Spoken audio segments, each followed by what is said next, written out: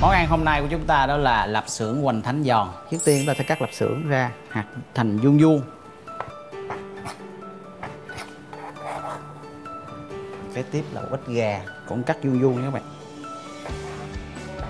Kế tiếp là để cho thêm màu sắc ha, các bạn cho một ít hành tây. Chúng ta nhớ là hành tây lúc nào cũng vậy, các bạn sẽ cắt ra, tách ra như vậy, chúng ta cắt nó sẽ đều hơn. Một ít màu đỏ, một miếng màu xanh nữa, màu vàng nha.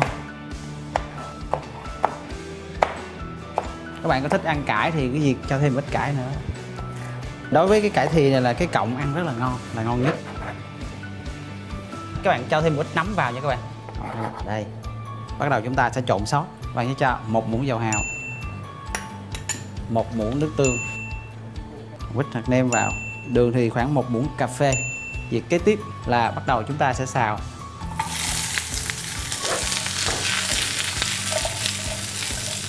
Đối với rau cải thì các bạn chỉ xào cho nó vừa chín, đủ trình độ chín thôi, chúng ta đừng có xào chín quá, bởi vì một lát nữa khi chúng ta xào phần thịt và mọi thứ chúng ta bắt đầu mới cho thêm phần rau vô nữa. Trong lúc xào thì chúng ta có thể cho một ít cái nước dùng vào ha.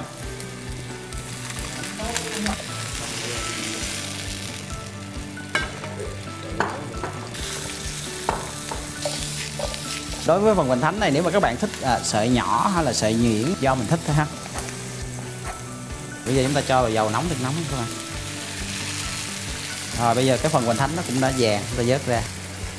Kế tiếp là chúng ta cho một ít nước dùng vào. Và sau đó chúng ta sẽ làm sệt cái phần này lại với một ít bột bắp. Sau cùng là một ít trứng. Tiếp tục là chúng ta cho phần rau cải hồi nãy của mình xào vô. Và bây giờ là không thể thiếu là dầu mè.